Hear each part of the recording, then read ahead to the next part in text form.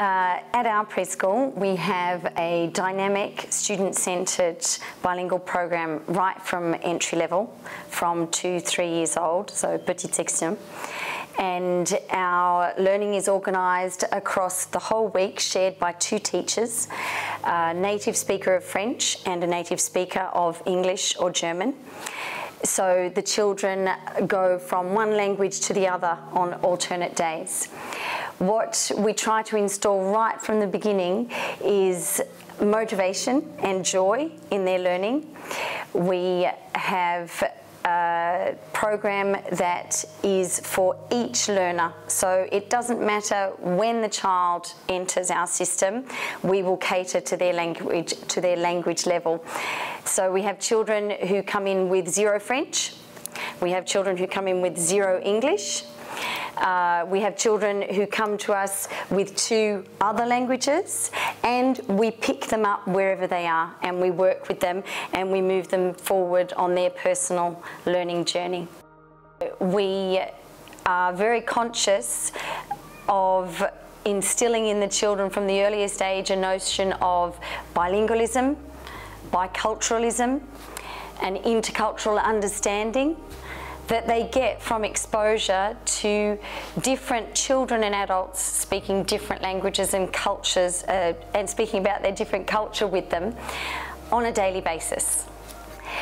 So obviously the children are learning 2 languages at the same time, whether it's French and English or French and German.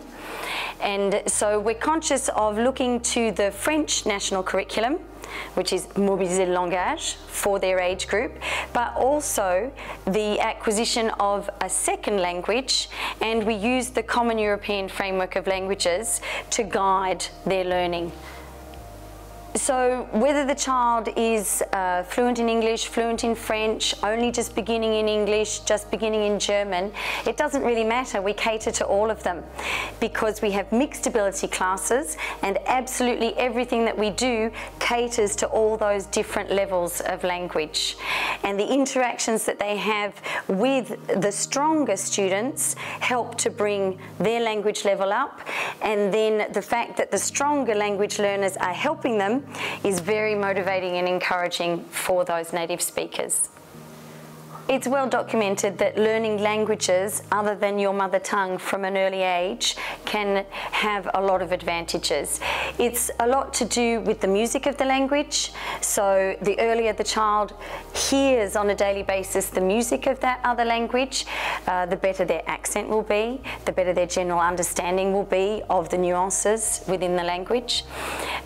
Children, it's true what they say about children, they are sponges, and at that early age they are very curious and they don't have too many inhibitions, and it's a perfect time to expose them to as much as possible.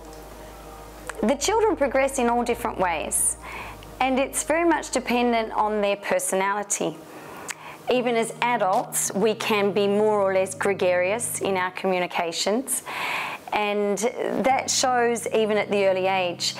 We might think that a child who is shy is not learning as much of the language in the beginning simply because that child is not producing as much language, but it's all going in.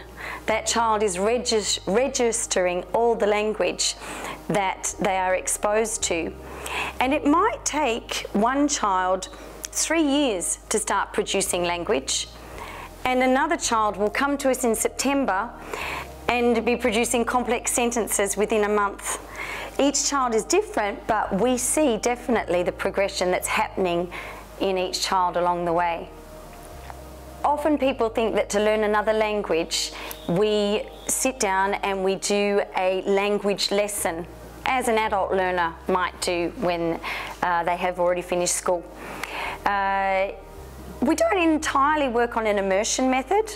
The children are immersed in the language, and everything we do is either in French or English or German. If they need to go to the toilet, we talk about going to the toilet in English. If we need to have, if the child is thirsty or hungry, we will talk about that in English, their basic needs. We will do through the immersion method. But we also, again looking to the common European framework of languages, we track the children through the very strict pre-A1, A1, A2 progression of language development. So, no matter what level of language the child has, the child participates in their English day or their German day just as they would in a French day.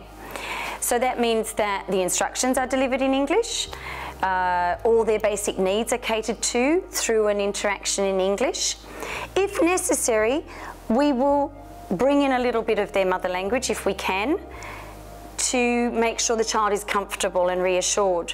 But generally, whether it's art, sport, maths, science, it doesn't matter which part of the curriculum we're working on, it will be delivered for the most part, if not entirely, in English.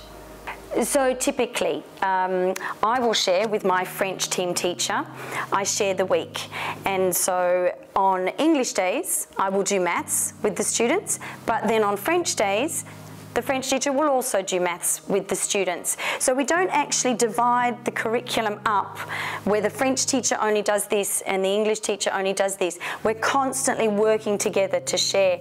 And that's what demonstrates to the children as well that it's possible to be bicultural and bilingual and to have intercultural awareness. The children observe their two teachers constantly working together. They observe in what way we are different and in what way we are the same, and that we can work perfectly well together.